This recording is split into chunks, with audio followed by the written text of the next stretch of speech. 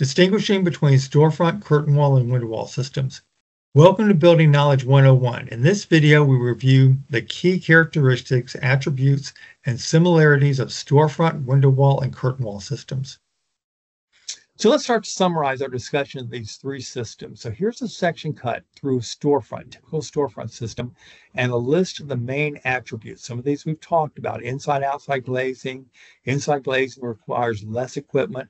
Screw spline fabrication allows pre-building of modules when it's installed from within the structure. That cuts your labor costs down, equipment costs down.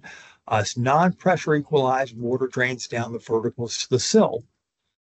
Here's a section cut through window walls, some of the characteristics of it. Typically, it's also inside glaze, which requires less equipment, lower labor costs because you're all on the inside of the building. Screw spline construction allows pre-building modules.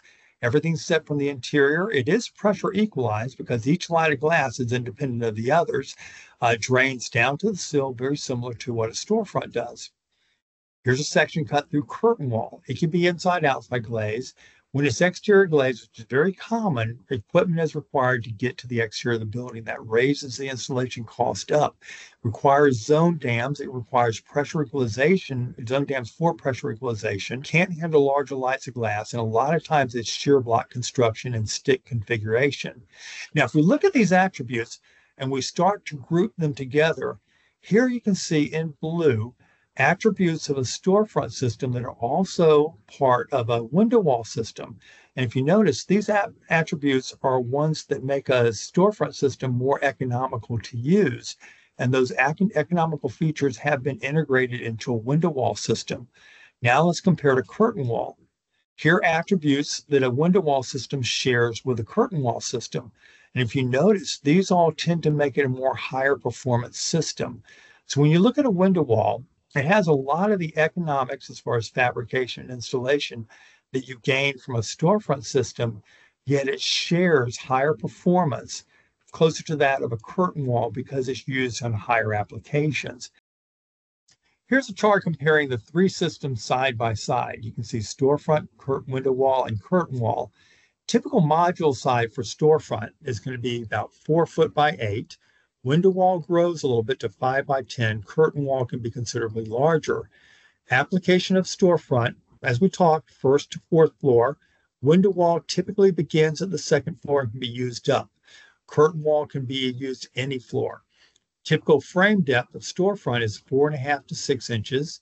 Window wall 5 to 6, and curtain wall ranges from 6 to 10.5.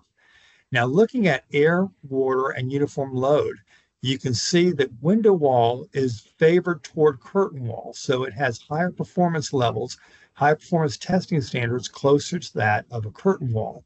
Then for those of you in seismic areas, comparing storefront, window wall, curtain wall, window wall performs better in seismic situations than storefront, but not as well as a unitized curtain wall system would. Now, if I put together kind of a matrix here showing storefront to curtain wall, have performance across the bottom, cost up the left side. You can see the storefront situated at lower cost, lower performance. Window wall tends to move up a little bit in cost and gain performance. Curtain wall moves up both again in cost and performance. That is all we have time for in this video. If you'd like to watch more of our 101 video series, subscribe to our YouTube channel, Kawneer Company, Inc.